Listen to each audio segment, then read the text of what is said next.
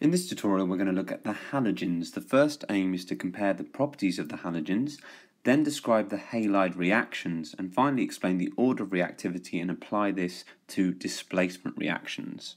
The word halogen means salt, as in the word halide, salt, generator.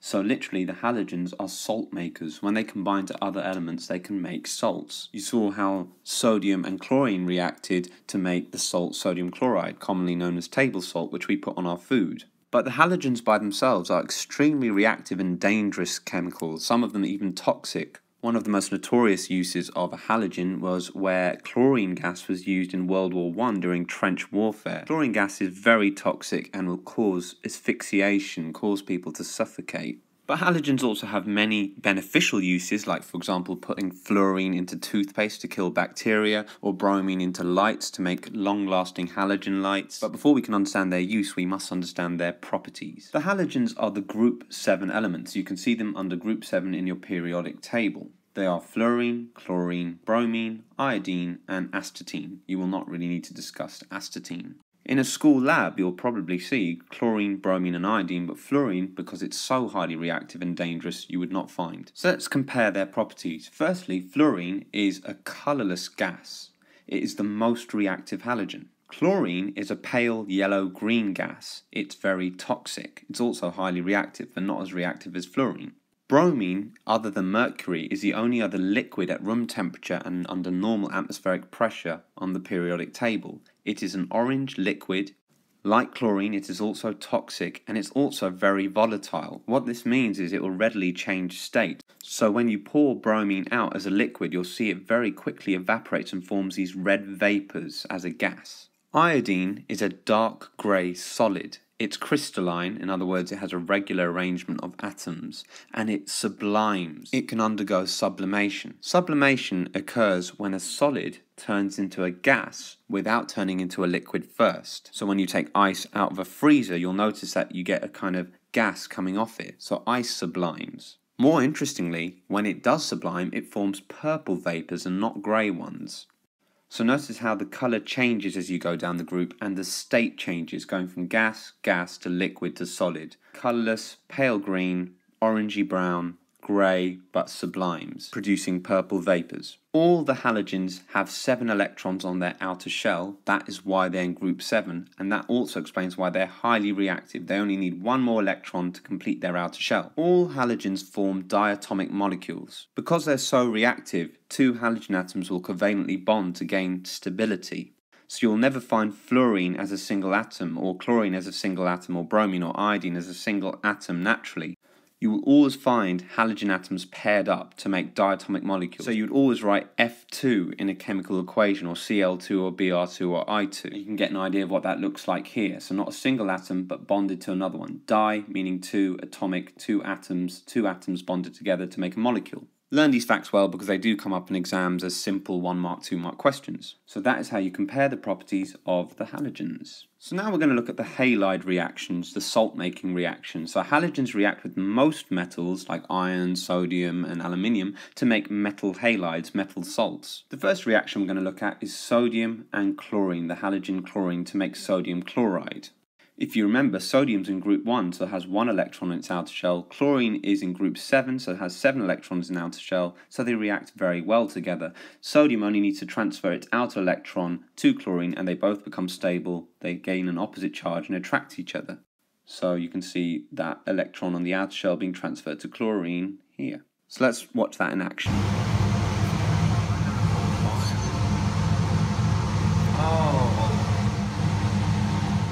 See them reacting, and that there is sodium chloride. So you had this poisonous gas, this very reactive metal, but when they bond they gain stability and become much safer. In fact, we can consume that, we put it on our food. So what we've done is we've made the metal halide sodium chloride.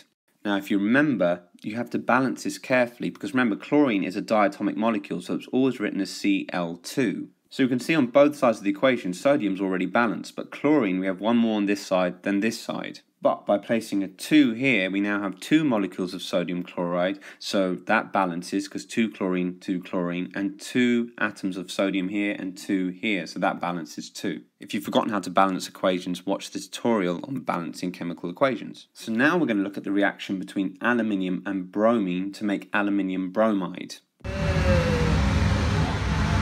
see it's a very dark brown liquid forming vapours, you can see them coming off.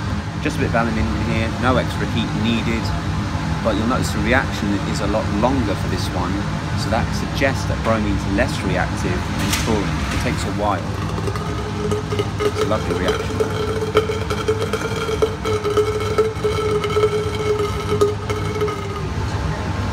So you can see crystals of salt here. It's not very clear from the video, but they are crystals of aluminium bromide. So what's going on here? Well, firstly, aluminium is in group 3, so it has 3 electrons in its outer shell. But bromine's in group 7, so it has 7 electrons. Every bromine needs 1 more electron.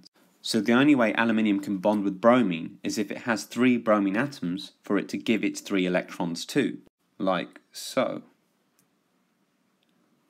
Because aluminium's lost 3 electrons, it gains a 3+ charge, and because each bromine gains an electron, it gains a 1- charge. So you can see 3 1- charges and 1 3+ charge, so they basically bond together because opposite charges attract. So the balanced symbol equation is a bit more complicated here. Do remember that we give bromine a liquid state symbol. It's the only liquid in the periodic table other than mercury, as I said before.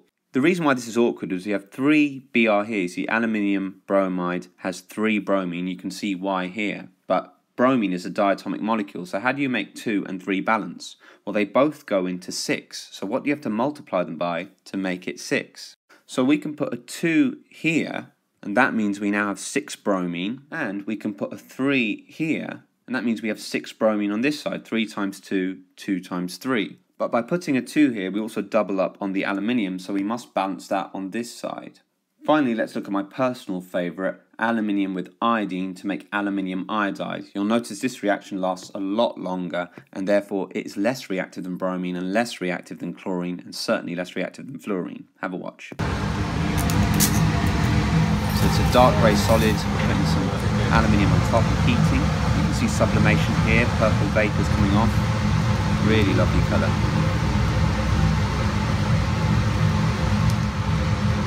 This reaction goes on for ages. You do need a fuming cupboard to take away the harmful vapours. Once again, you can see a bit of salt deposit there. That's aluminium iodide. So just like before, aluminium is in group 3, has 3 electrons to give. Iodine's in group 7, has 7 electrons in its outer shell. Each iodine needs 1 more electron. So that's what happens. Aluminium gives its outer electrons to iodine. And just like before, aluminium picks up a 3+ charge and iodine gains a 1- charge. There are 3 iodines with their 1- charges to balance out the 3+ charge on aluminium. So just like before, we have the same dilemma. Notice how this time the state symbol for iodine is solid. So we had chlorine as a gas, bromine as a liquid, and iodine as a solid. But you balance just like you did before because you have 3 iodines here, 2 here. They both go into 6, so you have to make them 6. So you can put a 2 there, a 3 there, and a 2 there to balance out the aluminiums. But halogens don't just react with metals, they can also react with hydrogen to make hydrogen halides. Hydrogen halides are water soluble, and when you dissolve them in water, they form acids. For example, if you react hydrogen and chlorine, you make hydrogen chloride. So hydrogen has 1 electron in its outer shell, just needs to lose it to gain stability and become positively charged, and chlorine has 7 electrons, so it just needs 1 more electron, so it just transfers it over. As a result, they gain an opposite charge and attract each other. So that's the word equation. Please be aware, if you're asked to write a word equation, do not write the chemical symbols. You will not get any marks, even though it's more difficult. You must do the word equation. Well, is this balanced? We do have 2 chlorines on this side, 2 hydrogens on this side, but 1 hydrogen and 1 chlorine on this side, so we can fix that quite easily by putting a 2 there. That balances it. So that is how you describe the halide reactions. So now let's understand the reactivity pattern within group 7. Fluorine is the most reactive and astatine at the bottom is the least reactive, but you won't really deal with astatine, so let's just say iodine is the least reactive. Now this is the opposite to the alkali metals where the top one was least reactive, that was lithium, and francium was the most reactive, so it's reversed in group 7. Why is that? Well, there's a very logical reason. Remember, all halogens have 7 electrons on their outer shell, that's why they're in group 7. They all need one more electron from a nearby atom to complete their outer shell. So unlike the alkali metals, which need to lose that electron, halogens need to attract electrons. So the fewer shells there are, the closer the distance between the positively charged nucleus and nearby electrons. So there's a stronger force of attraction, so it's easier for fluorine to attract nearby electrons. As you go down the group, there are more shells, so there's a greater distance between that positively charged nucleus and surrounding electrons. So it's a bit harder because there's a weaker force of attraction to pull in nearby electrons. And once again, we play this logic forward. More shells as you go down, so as the atomic number increases, you get more shells, and therefore the distance between the nucleus and nearby electrons is greater. The force of attraction is weaker, so it's harder to draw in nearby electrons. So halogens become more reactive up the group because there are less shells. Therefore, there's less distance between the positively charged nucleus and nearby electrons. So there's a stronger force of attraction to attract nearby electrons. So understanding patterns of reactivity in group 7 is essential for understanding displacement reactions. Displacement reactions occur when one more reactive element displaces a less reactive element from its compound, basically replaces it, switches. So let's look at potassium chloride here. You see, when we put it in water, the ions separate out, making it possible for them to react.